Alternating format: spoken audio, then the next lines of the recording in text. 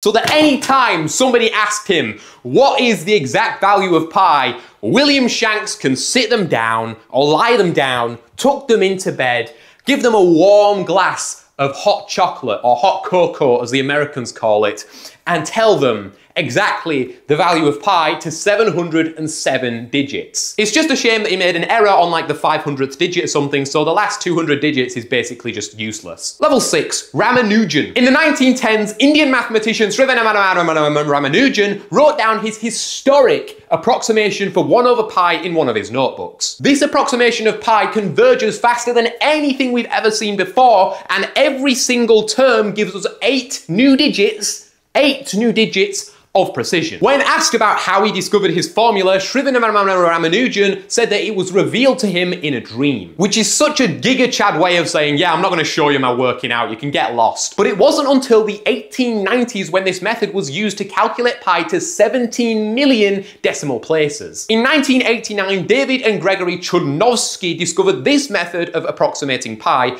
and we can only assume that it was also revealed to both of them in a dream.